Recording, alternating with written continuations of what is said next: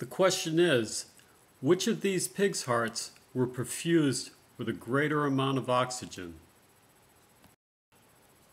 Obtained from the local butcher, the hearts were perfused with a Langendorf-type system. All 4 hearts were perfused with a similar solution.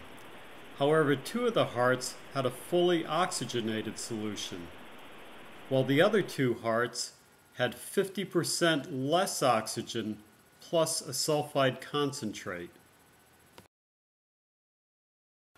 The sulfide was introduced using a sulfide bath prototype.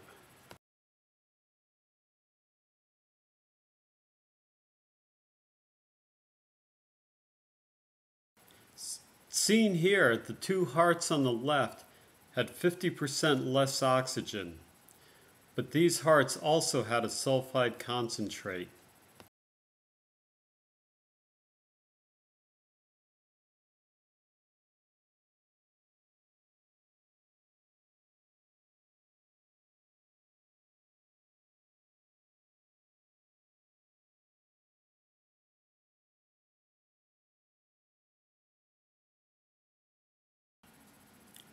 Reducing oxygen requirements through a controlled sulfide environment appears to have preserved the 2 hearts on the left better than traditional methods.